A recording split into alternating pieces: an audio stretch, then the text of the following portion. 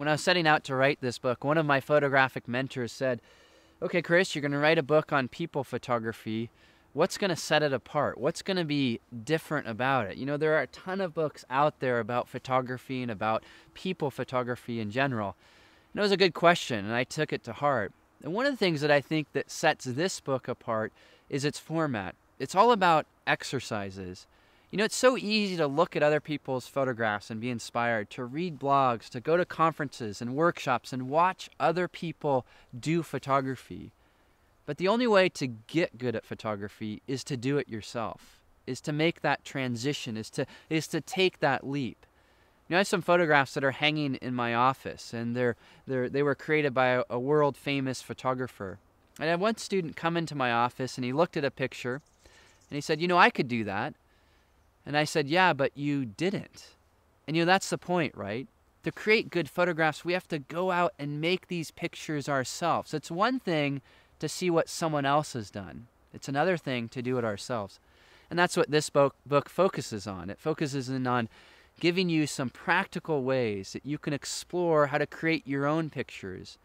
How you can create pictures that say something that means something to you, so that you can develop your own style and voice and ultimately create more compelling, engaging, and alive photographs.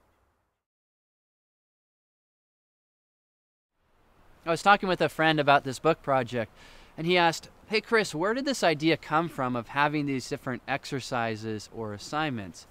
And I said, "Well, really it came from my own experience. You know, as a teacher, I found that exercises give students an excuse to learn. In other words, there's certain things that you could do, but you might not do unless someone said, 'Hey, go out and try this.'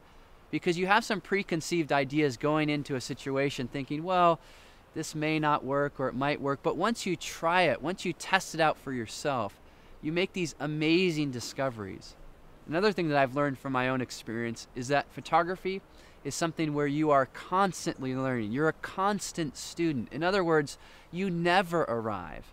And in my own photographic journey, I'm constantly seeking assignments from other photographers. These are personal assignments. I ask them, "Hey, you know, can you give me an idea? Give me an assignment. Give me something to do." And they'll say, "Hey, Chris, I want you to go out and shoot 10 pictures this way and then bring them back to me." And by having that assignment context, again, it kind of forces me to step outside of my comfort zone, outside of something I normally do. And what I've discovered is that by doing that, I've grown by leaps and bounds. And so really the idea for this book is wrapped up in that context of education and of being that constant learner. And that's what my hope is for you in this book, is that it helps you learn more so that your pictures become stronger. So how best to approach the content in this book in order to get the most out of it? Well, this may be one of those books that you'll find enjoyable to read cover to cover, or to just flip through it and to skim to the different sections that are of interest to you. But then at some point, what you're going to need to do is to step back and then focus in on just one small exercise and to give it the time that it needs and ask yourself, okay, how can I accomplish this small task? And what you'll discover is that if you focus in on the little exercises, each of them will act as a building block, which together will develop your skills in a really unique way. So much so that one of my goals for this book is that after you're done with all of the exercises, after you have this wide array of skills, that when you're doing a people photo shoot, you can pull from perhaps 5 different exercises, 5 different skills, and use all of those in one photo shoot.